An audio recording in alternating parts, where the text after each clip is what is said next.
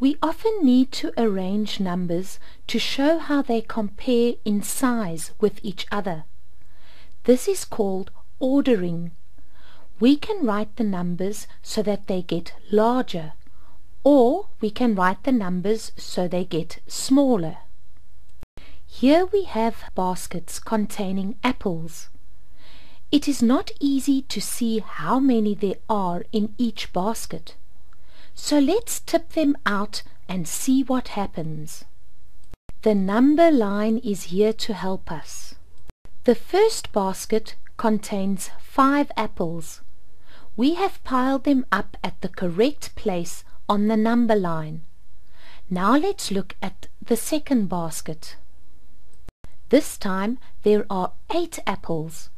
Now the third basket. This basket only contained 2 apples. Finally, the fourth basket. The final basket had 6 apples in it. You can see that the height of the piles increases as we go along the number line. In other words, they are going up. We call this ascending. We can now write the numbers down in ascending order by moving from left to right. The first number we come to along the number line is 2. The next number we come to is 5, then 6, and finally 8. We have compared the number of apples in each basket and arranged the numbers in ascending order. Let's look at these suitcases. If you were asked to compare them and put them in order, you might arrange them like this. They are in ascending order of size, but there is another way of arranging them. You could have arranged them like this. They are now in descending order of size. We have arranged them according to their size, but now let's look at what is inside them.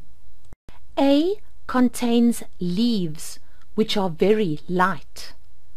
B contains newspapers. C contains clothes, which are quite heavy. D contains gold bars, which are much heavier. Finally, E contains apples. If we look at the weights of each of the suitcases, we can see that A weighs 1 kilogram, B weighs 3 kilograms, C weighs 7 kilograms, D weighs 12 kilograms, and E weighs 5 kilograms. We can now put these suitcases in order of weight. Here's a number line to help us. We can arrange them now in ascending order of weight. You can see they are no longer in order of size. When you compare numbers and order them, you can use a number line to help you.